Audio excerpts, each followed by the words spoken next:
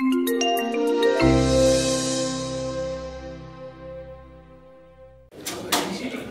right, let's get started. So today we're really excited to welcome Shalane Flanagan and Elyse Kopecky. From being college roommates at Chapel Hill, they've both gone on some very fascinating careers. Shalane has set a lot of records for running. She's run in 4 Olympic Games now, winning the bronze medal in 1, and just a few weeks ago she won 6th, leading the American team. She holds the records for the 3,000 meter and 5,000 meter indoors, and for 10K and 15K road races. It's fascinating to me personally how long she's been able to stay on top of her game, since so many athletes peak or only do a single Olympics. Elyse works for Nike running doing digital marketing after she graduated, and then did a career change and went to culinary school in New York City. So when we look at this cookbook, we know that the authors have serious chops both in knowing running and in knowing cooking. So it's no wonder it made the New York Times bestseller list. Please welcome Shalane and Elyse.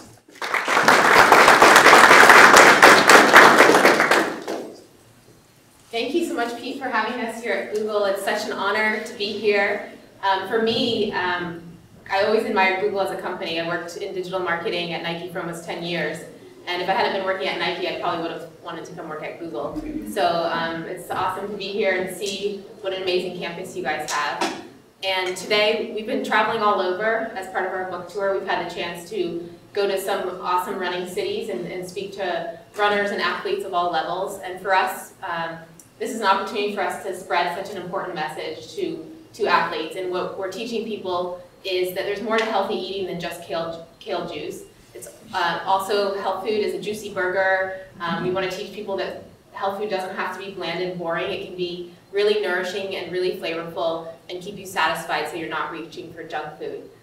So I'm going to dive into that, but first, I know you guys probably want to hear some stories from Shalane, just since she's just returned from an incredible race in Rio.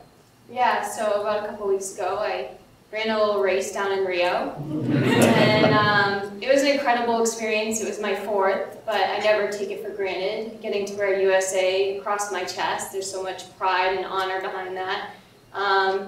And the race itself, I had high expectations, hoping to land on a podium and wear a nice little necklace around my neck after the race, but that didn't happen. I placed 6th, but we had the highest finish for an American team ever. We went 6th, 7th, and 9th, which was huge. We have definitely a tough challenge with the East Africans, seem to dominate the distances, so it was quite an accomplishment for us. But I did have to overcome a lot of fear actually for this last race. My Olympic trials to qualify for the marathon was in LA, and it was, if any of you have run in the heat before, the heat can be pretty taxing and arduous. And so I never run a heat marathon except for in LA at the Olympic trials, and that's obviously kind of a tough race because you're trying to make the Olympic team and you have to finish top 3. And I ended up having a really hard race. In the final 3 miles, I barely finished, but I hung on for 3rd.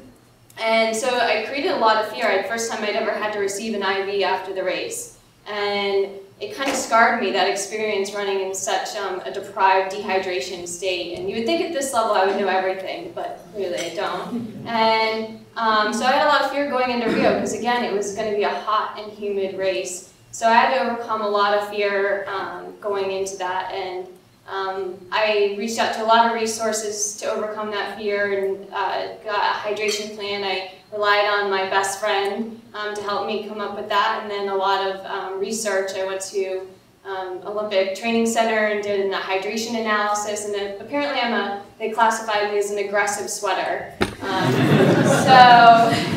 So I had to probably drink 3 times more than the rest of the athletes out there, but I was able to do that and have a successful marathon.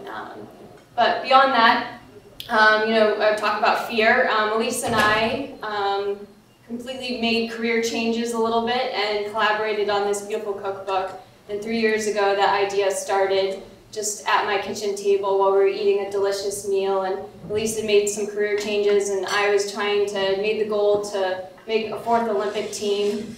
And we came up basically over this meal, the idea of writing a cookbook and sharing the knowledge that she gained and how I felt kind of deprived and just a burden with my own diet as an athlete. And I wanted to make sure that I was fueling properly. And So that's how it began. Elyse will share a little bit more of the story. Great, so thanks. So it's been such an honor for me to write this cookbook. We've known each other for 16 years, so to get to write a cookbook together has been a lot of fun. We were college roommates and teammates, and then we both had the chance to move west after graduating from UNC, and then working for Nike in different capacities. So I worked in a cubicle while Shalane was down below on the fields running laps, and I always would look out my window and wish I was down there on the field too. And anyways, the cookbook came to be. We hadn't seen each other in a couple years, and I had the chance during my career in marketing to work abroad. I worked in Geneva, Switzerland for a not-to-be-named video game company. And during that time, I got really inspired by the food culture in Switzerland. My diet changed drastically when we moved over there. And I had suffered in college, I suffered from a lot of injuries, and I thought I was a healthy eater. And what I had been eating in college that led to stress fractures and led to me suffering from athletic amenorrhea, it went away as soon as I moved to Switzerland and changed my diet. My diet changed from eating white meat chicken breast to whole roasted chicken, and from veggie burgers to grass-fed ground beef, and from processed fake butter spreads to real butter. And all these decadent foods that we had learned to label in our country as unhealthy actually made me healthier and happier and stronger than ever before. And so I had this realization that I had been depriving myself of these amazing foods that not only tasted great, but were also helping my body absorb vitamins and nutrients so much better than what I had been eating running at a high level in college. And I decided that I wanted to be able to inspire other athletes of all levels, and so we moved back to the US and I went to study culinary nutrition at a top school in New York City. And after that, I wasn't really sure what I was going to do and how I would get my message out to athletes, but had the chance to have dinner together, and we reunited. We hadn't seen each other, so that night we were talking and sharing stories from college and catching up on good times. But soon our conversation got more serious, and we talked about how many athletes we had seen suffer at every level, from our own teammates in college to a lot of young female athletes suffering due to eating mostly a processed foods diets and counting calories and feeling like they had to follow a prescription way of eating and seeing food just as fuel instead of seeing it as indulgent nourishment. And so that night I said to Shalane told me how she always felt while she was marathon training drained and hangry, and she just felt depleted all the time. And I told her that night, maybe you just need more butter in your life too. So we quickly started revamping her diet, and we thought maybe we should write a cookbook together someday so we can get this message out to thousands of runners across the country and athletes. And I never actually thought we would get our courage up to write the book, but a whole year went by with a lot of text messages back and forth and more dinners together. And finally, it took my daughter being born for me to realize, like, this is what I need to do. And I quit all my other projects to write our book proposal full time and just went for it. And I tried to channel Shalane's energy and competitive edge as much as possible, and I poured everything into our book proposal. We sent it out not knowing if anyone would ever want to publish our book. We said, well, if nobody wants to publish it, we'll publish it ourselves. So we sent it out to publishers, and we ended up with 8 bids for our book. So we got to pick our first choice publisher, which was Rodale, and they've done an amazing job of making the beautiful book that we had envisioned and sticking to our nutrition philosophy, which is, we came to call it indulgent nourishment. And indulgent nourishment, we want to prove to people that healthy food can be cool. It doesn't have to be bland, and you can eat these amazing foods and use local seasonal ingredients and top it with olive oil, an olive oil-based dressing or buttery sauce. And by eating this way, eating these real foods and fueling yourself, you don't have the cravings anymore for the junk and the bars and the packaged foods. So we are proud to have the first cookbook for runners that doesn't have calorie counts or nutrition facts, and instead we're teaching people to get back in tune with listening to their body's needs.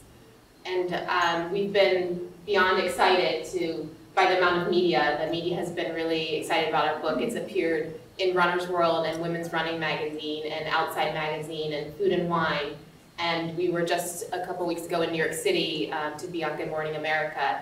And best of all, like, we had this really high goal that people told us we would never achieve, which was to make the New York Times bestseller list. And We we didn't did know that. how that happened or how to do it, but we were like, that's the best, right? We're going to shoot for the best. Yeah, so Shalane's competitive, and I channel her competitiveness. Whatever it is that we do. Yeah. So we really poured our heart and soul into this book, and we want not only to inspire people to get into the kitchen, but to inspire people to seek out the best ingredients for their body, to buy local, seasonal food. It's not only better for the planet and better for you, it just is more nutrient dense, so it'll leave you feeling satisfied and more energized, and not reaching for a sugar fix and not reaching for a coffee fix all day, which I've noticed you guys have plenty of opportunities for coffee fixes around here. Not that coffee's bad, but and as part of that, we've been trying to show people and prove that dieting doesn't work. A lot of people in our country are yo-yo dieting, and every year it's a different kind of diet, whether that's a paleo diet or a low-fat diet or juicing or any of these extreme diets. In the end, and the science is there now, and we go into it in the book, but diets they're no fun. They cause your body to have metabolism swings, and in the end, a lot of people try these diets and they don't work, and they end up gaining weight. And instead, when you begin to eat real food and take the time to get in the kitchen and cook, you'll feel so much better than ever before. And one of the things we tell that's kind of our most important message is the single greatest thing you can do as an athlete to improve your performance and your health and happiness is to learn to cook. And Pete was just showing with us how you guys have a kitchen here where you can learn to cook, which is amazing. So I highly recommend that you take advantage of the cooking classes here. People often tell us, like, I don't have time to cook, I have a full-time job and I'm training and I have kids. And if Shalane can go in the kitchen and cook after a 28-mile training run at high altitude and make homemade sauce and homemade meatballs and a hearty grain salad, then I think the rest of us can too. A lot of people think, well, she must have a private chef cooking all of her meals. I wish. But in fact, I'm going to hire you. In fact, she's not only cooking for herself, but often going to training camps and cooking for all of her teammates too. So it's pretty impressive to see that. And I'll let her talk about some of her favorite recipes in the book here in a second. But on the other thing I wanted to share about the good fats. So all of our recipes are full of flavor, and the reason they're so flavorful is because they're so rich in good, healthy fats. And there's been kind of ingrained in our culture over the years, since when we were in high school and college, that fat is bad for you, and fat causes heart conditions, and fat causes weight gain, when in fact the opposite is true. Fat prevents weight gain, fat helps regulate your metabolism, it helps you feel energized. It's a great source of energy. Runners get so focused on protein, and carbo loading, and really fat is a great source of energy. It helps when you're eating a salad or veggies or something hearty and healthy and you put fat on top of it. It helps your body absorb all the vitamins and nutrients better. Many vitamins are fat soluble, so you can't get the most out of the foods you're eating without having the fat in your diet. And especially for Google employees, fat is so important for brain health, so it keeps you smarter. It prevents depression. So anyone who works here probably had a mom that was cooking good meals with healthy fats as a kid, because that's how you guys got here. That was good for your brain health. I have a toddler who's 2 years old, and she eats this incredible way of eating, and I know, like, it's really good for her brain development. So especially for kids where their brains are developing, they need the good fats in their diet. And that's, we talk about butter because we love butter, but it's not just butter. You have a range of fats. You have coconut oil and olive oil, and even fat from really good quality meat sources, so grass-fed ground beef and eggs. And for us, we prefer dark meat chicken over white meat chicken because it's got more of the good nourishing fats in there, and also more vitamins and minerals. So there's lots of sources of great healthy fats. The ones you want to avoid are the cheap oils that are in packaged foods. And there's a lot of packaged foods out there. When I say packaged foods, people think of chips and cookies, but there's so much more. It's also the the dressings and the sauces and all the quick fixes that we have in our grocery store to get dinner on the table faster. But in our book, we teach people how to make dressings from scratch and sauces and pesto and hummus. And when you're making these foods from scratch, you're able to use the really good oils, whereas if you're buying hummus in the grocery store, which sounds like a healthy food, it's often made with cheap oils and preservatives, which aren't great for your body. So we really want to inspire people to get in the kitchen and put on an apron and have fun with cooking.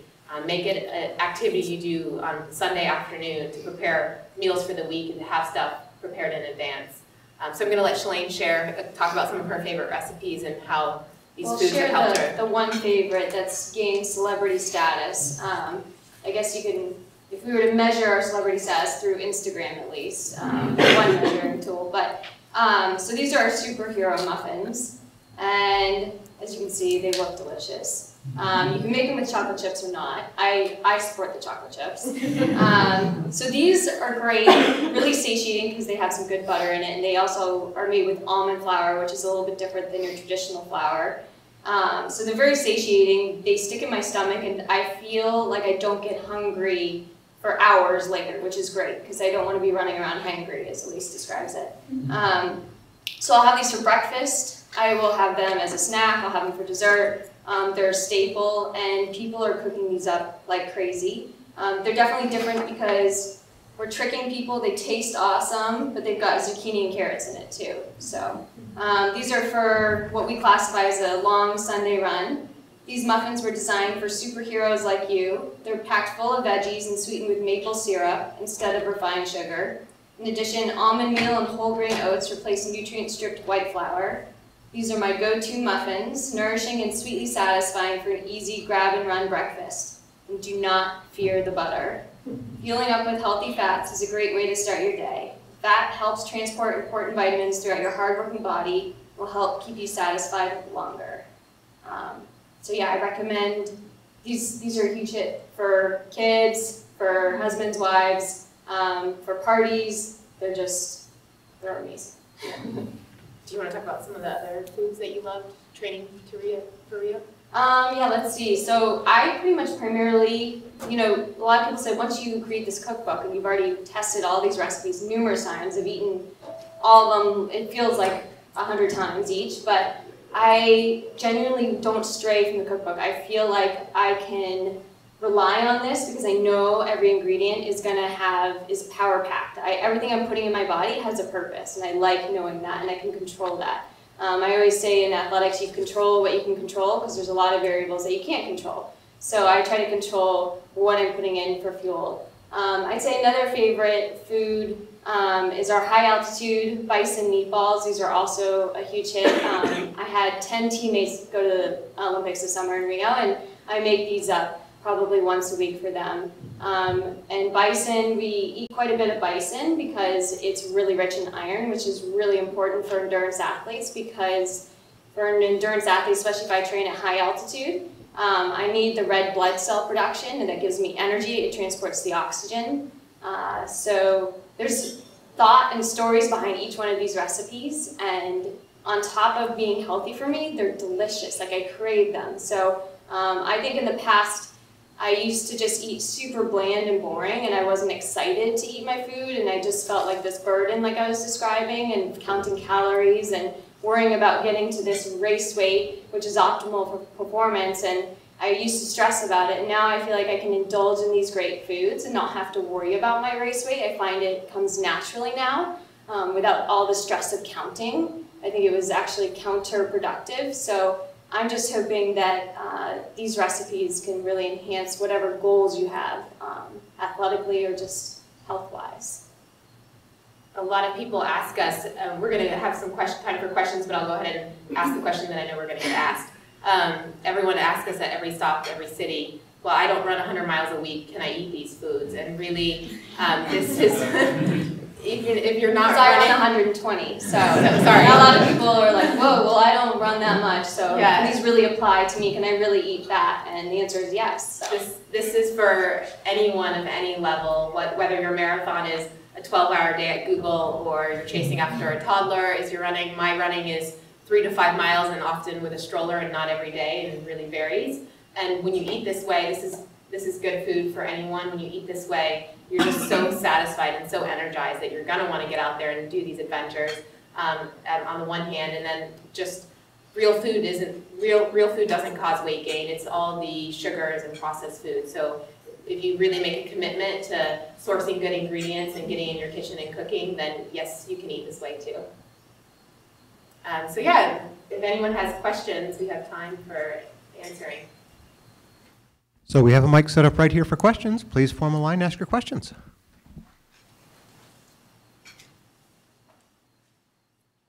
I actually have a couple of questions. The most important question for me is like, how do you source the, what do you call it, good food? Like, for example, beef. So I've tried different kinds of beef before, and there's only one source of beef I had that was really good, but that's from Hawaii, and it's really hard to get to. Yeah, so you guys are really blessed with access in Seattle to incredible ingredients. So I would really highly recommend getting to know your farmers at your local farmers market. And buying direct from a farmer is going to give you the best source of beef. When you go to the grocery store, you have the options of organic. Some higher-end grocery stores, like natural food grocery stores, will also have a grass-fed option. So I always choose the grass-fed option. Organic labeling is a bit misleading because it's gotten to be so mainstream that now you have mass-produced organic foods. So anytime that you can get your food closer to the source, and in Seattle you have amazing access to local farmers markets, that's the best bet if you can make a commitment to go to a farmers market once a month. But even if you don't have time to go to the farmers market, a lot of farms will deliver direct. So even where I live in Bend, Oregon, there's a CSA, which is a community supported agriculture farm share, and they will deliver. I don't know if Google has deliveries direct to here, but in Bend you can have produce and meat delivered direct to your office or to your home, which is an awesome opportunity. And a lot of food labels are really like misleading. You see like grass-fed and cage-free and all of this, but when you're buying direct to the farmer, you don't have to stress when you're getting it from small local farms. They're the ones who are committed to taking care of their land because they want to be able to pass their farm down to generations. We have a great source that a farmer we love. It's Pine Mountain Ranch in Bend, Oregon, just outside of where I live, and they have a website, Pine Mountain Ranch, and you can order amazing bison and yak and have it delivered, mailed with like ice packs and shipped to people. Like, yak? Ew. My daughter loves yak, my 2-year-old. Did you say Pine Mountain? Pine Mountain Ranch. We have grown in Washington, so they deliver to Google, but they don't include meats. I only had vegetables and fruits. Okay. Those were pretty good. I don't want to, just keep on asking, but I do have other questions. Let's have to ask. So you mentioned the dark meat chicken. So what does that mean? I never heard of it. Chicken thighs. So you have the chicken. So when I buy chicken, I buy the whole chicken, and I get it from a good, reputable farmer or a reputable grocery store. Even like Whole Foods, you can buy the whole chicken and use every part of it, and that's the best way to eat meat because you get the chicken. The dark meat is the thigh and the leg. But also I use every part of the chicken. So we don't eat a lot of meat, but we definitely have meat every day, and we eat it as like a side. So we have a lot of vegetables, and then the meat is a smaller side dish. And when you use every part of it, you can make bone broth, which is an incredibly mineral-rich, nourishing tonic, which is great for fighting inflammation and for recovery and for preventing. We're getting into flu season, so we have a recipe in here for bone broth, and then you can make like a chicken stew, which is full of ginger and garlic and is really good for boosting your immune system. I also have a question about the, I don't know, I don't want other people, but so there's meat, there's veggies, but we also eat a lot of flour and rice. How do you source those kind of things, like from Costco or from Whole Foods, or where do you source them? Because we need to use a lot of them, like on regular basis. My favorite source for whole grains is Bob's Red Mill, and you can find it at a lot of even like Safeway or mainstream grocery store. You can find Bob's Red Mill. They're based in Oregon, and they have all kinds of whole grains, like you can get farro and quinoa, and you can get like ground flours too for baking. We have a lot of wholesome treats in our book, and they're made with the whole grain flours. Rice, I would say, We like to stick to short grain brown rice. Brown rice is more nutritious. I like short grain just for the texture, and you can find that in the bulk section at any health food store. Thanks, that's a good question. So I have a question about during and post-workout nutrition. I find that it's really hard, obviously, while you're running, and then immediately afterwards, the last thing I want to do after a long run is sit in the kitchen for 20 minutes cooking something. Do you pre-make food, or how do you handle that? Yeah. Concerning while you're running, so do you consume the sports drink or gels? Or I've been using power bars. Power bars, okay. Not super happy with it, but yeah. We have some treats in here that are great for while you're running as well as post-run. My favorite that we have are banana chews, which are just a natural bananas, but they're cooked a little bit and they're chewy. So it's you see a lot of the sports gummies. So it replaces the synthetic kind of gummies and the simple sugars that are not as great for you. We also have what we call Giddy Up energy bars, and they're made with dates and a variety of dried fruit and what else is it? And nuts in it. So dates and nuts are a great source to fuel you. When I'm competing, I just drink a sports drink, and so that's necessary. There's times and place where you're drinking the sports drink. Otherwise, I'm drinking usually a coconut water most of the time, or just simple water. But I get you after a run, the last thing you want to do is get in the kitchen. So sometimes I'll try to prepare a little bit and cook maybe half my meal prior. But right after a run, I usually have our beet smoothie. Sounds weird, it's delicious. And so that really just gets something in immediately, because you have kind of a window to kind of refuel, and it'll make you feel a lot better. And if you refuel right away, you're going to be a little bit more motivated to get in the kitchen. So my go-to, though, once I get in the kitchen, are just some veggies and scrambled eggs. Really simple. But yeah, at least you have more to add. Yeah, so a smoothie, if you're not hungry right after you run because you're so thirsty, a smoothie is a great solution, and especially if you're putting other ingredients in there besides fruits and veggies to balance out you don't want to just have this big sugar rush. So putting almond butter in there for the good fat, and whole milk yogurt is amazing, getting a good organic whole milk yogurt and mixing that into your smoothie is great. Awesome. Thank you. Mm-hmm.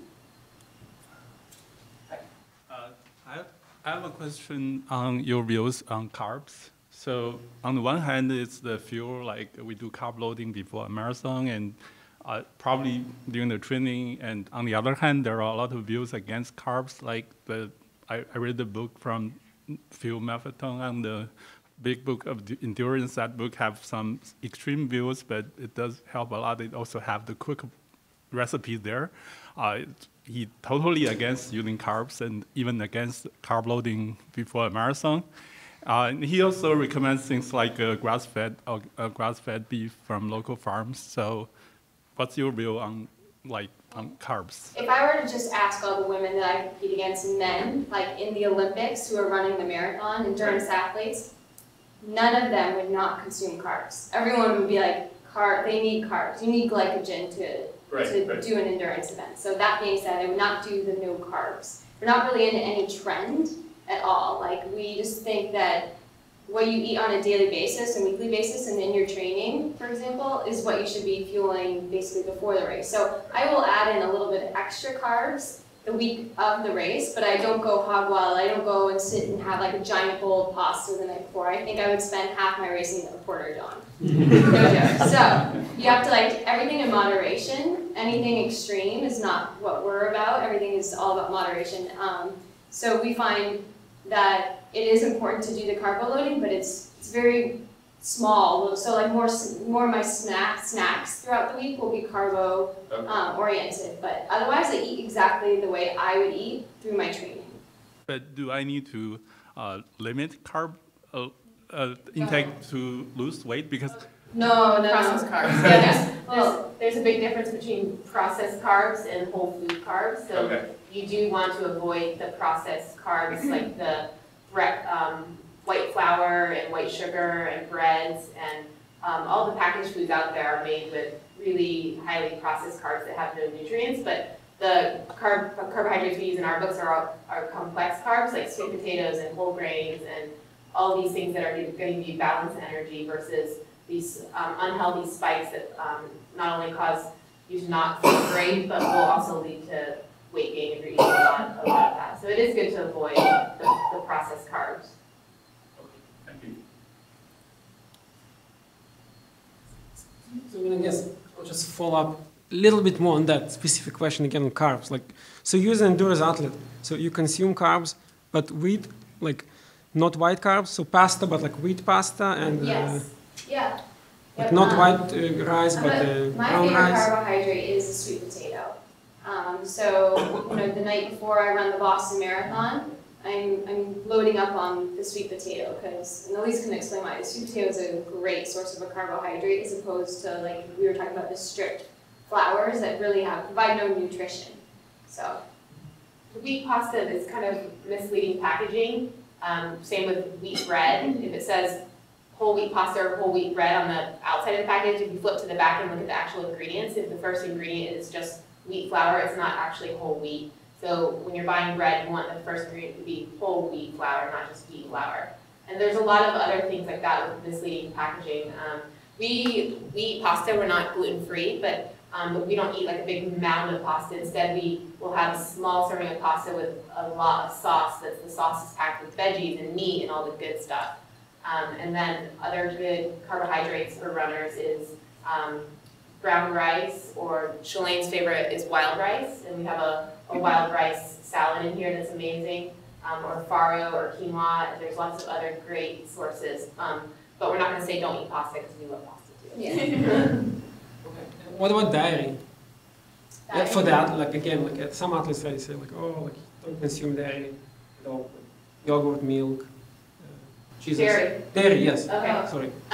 Yeah, so dairy is pretty hard to digest. A lot of runners are sensitive to dairy and sensitive to gluten. A lot of runners suffer from GI distress because when you're running, your blood is flowing away from your digestive system and going to your hardworking muscles. So dairy can be very hard to digest because of how it's processed in our country. It's homogenized and ultra pasteurized, so they're heating it to these extreme temperatures, so it's killing off all the good probiotics and enzymes, which makes it really difficult to break down the lactose in the dairy. And so we have, in our book, we don't use cream or milk. Instead, we use dairies that are easier to digest, like whole milk yogurt, which has probiotics in it, and aged cheeses like Parmesan. When they age the cheese, it has the enzymes and it's a lot easier to digest. We also love goat cheese. It doesn't have the lactose that's in dairy that a lot of people have problems with. So Shalane, you don't drink coffee with milk? Coffee with milk? No. Oh no, I do, but not a lot. I prefer actually almond milk most of the time. So She I love loves my coffee. Loves coffee. I have a question. You mentioned that you used to count your calories a lot, and like you wouldn't be satisfied with the food or happy with the food. And once you change to this diet, not diet, I mean way of eating, Yeah. It helped a lot, and you don't change your diet much. Can you elaborate more on like how much you change your eating close to a race, or if you change at all? Yeah, so like Elyse helped me realize that the way our culture and how we kind of grew up, we were ingrained to have everything low fat. So like in my fridge, there would be low fat yogurt, and I would have, fig butter spreads, thinking this was all healthy, mind you. Here I was thinking I was doing a good job, taking care of myself. But it always left me hungry and not feeling satiated. I always felt like I was constantly hungry and just could never feel full. And there was a reason why. It's because I was eating everything so low fat, and a lot of low fat foods just pump in a lot of sugar. So my body was just burning it and just ripping through it. And so I was feeling hungry all the time, which is not fun to run around hungry. And I have a lot of training. I run close to, sometimes 20 miles a day. And that left me just not in a good place. So I felt like, with counting calories and having to eat all these kind of bland, boring foods, I just felt like unmotivated and uninspired to eat and uninspired to get in the kitchen and cook. And once Elyse taught me how to integrate, like making my own salad dressings with some really good oils, eating chicken thighs instead of all the white breast, having nice buttery sauces on my pasta, I just started to feel like it was more indulgent. I was enjoying my food more, and I just felt like I didn't need to count calories because my weight was naturally finding a good place, and I didn't feel like I had to stress about it anymore. And she told me that. She's like, the only numbers you should be concerned about are what your watch is reading and what your splits are for your workouts, how many miles you're running a day. Worry about those numbers, abandon the idea of counting calories, and plus on top of it, I couldn't count calories because all the foods I was eating were natural foods. I don't know how many calories are in each, you know, in an apple necessarily. Every apple is different, and when you're eating whole foods, there's no need to read a nutrition label. So it just completely opened up my way of looking at food, and it's been like a huge relief. And I have found that here I am at age 35, and I feel rejuvenated, and I made my 4th Olympic team, and that's hard to do at my age. There's not many 35-year-old Olympians, and I feel like it's because I've changed my diet, the way, well, I shouldn't say diet, my way of eating now. I have a follow-up to that. So sometimes when I'm in heavy training, I wake up like hungry, like in the middle of the night, like 4 or 3. Do you have this kind of stuff, or do you change your diet when you do that? Yeah, I used to. I used to always have like a snack by my bed, because I would wake up and I'd be like, oh my gosh, I'm so hungry, I can't wait till breakfast. I have to like grab a snack right now. So I used to literally have food on my nightstand because it was usually like a packaged bar or something. You know, athletes, bars are always like pushed at you all the time. So now I go to bed and I'm full throughout the night, and I'm ready to eat in the morning, but I'm not like in the middle of the night, so the hunger pains aren't waking me up, which would happen a lot when I'm training hard. Yeah. Before I ask my question, can I invite you ladies to sit? Oh. You've been standing while the rest of us been. So I was kind of curious because there's a lot of trends out there, and one particular one, I have a friend who's really got excited, is Soylent. What is your take on Soylent?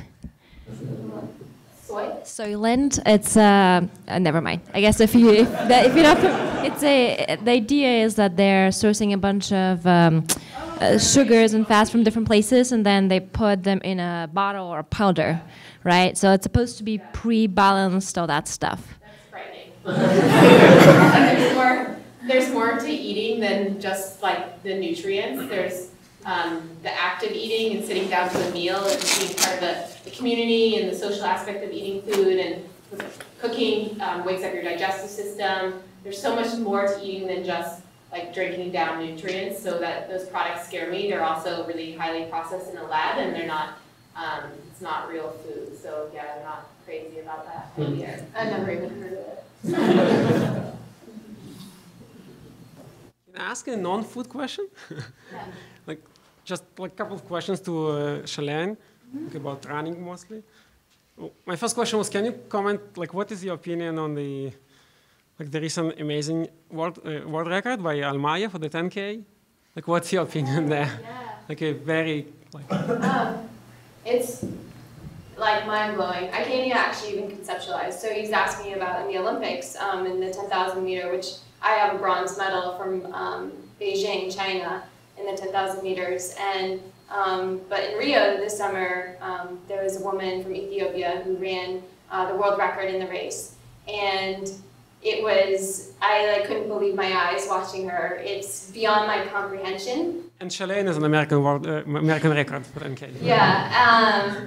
And so she ran half of the race faster than I could run. Like, so at 5K or 5,000 meters, she's ran her first 5,000 or her second 5,000 faster than I've ever run one. So I can't even conceptualize. It was just an outstanding performance. Unfortunately, with athletics, sometimes what seems unbelievable is unbelievable. I don't know what to think about it, just because as maybe many of you read over the summer, there was a lot of doping stories, and you know, with Russia being extracted from the Olympics and not allowed. So it's just hard to know what is real or not real. However, I will say there's not many 10,000 meter races and opportunities to run really fast. So maybe she really just is that good, but we'll find out. But it was so impressive. Yes. And can you just talk a little bit what is next for you? Like more marathons next? Yeah. Yes, running-wise, yes. Well, I'm taking a nice little break on this book tour. It's fun to do something different. My lifestyle is very monastic when I'm training for a marathon. It's 3 months of a lot of dedication. It's run, eat, sleep, run, eat, sleep, repeat. It's very much the same thing. It's what I call Groundhog Day. If any of you have seen that movie, that's my life when I'm training for a marathon. It's not very eventful.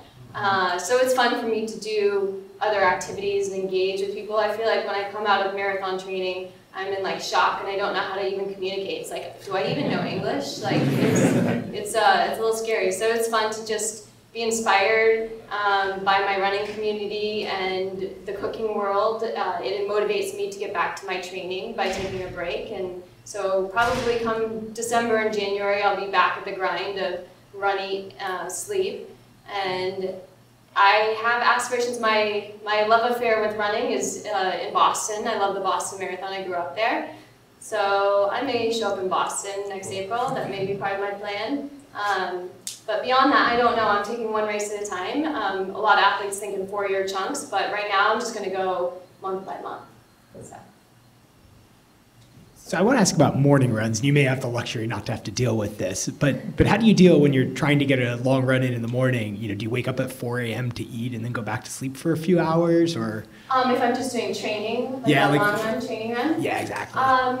Yeah, so I like to eat about 90 minutes prior to the start of a run, and I know that maybe is like a luxury for me because that's my job.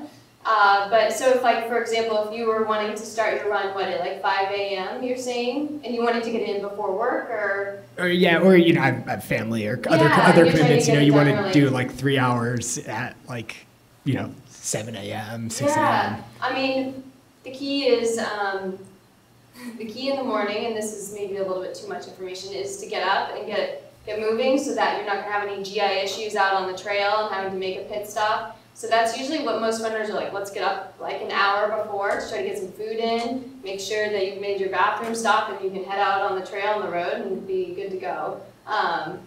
So I usually get up about like an hour before, but sometimes that's hard to do if it's dark and cold. And but usually on the ride to like or drive, or if I'm going to go run to drive, drive to go run, I will take like a smoothie or one of our superhero muffins and eat that kind of right before I get out there.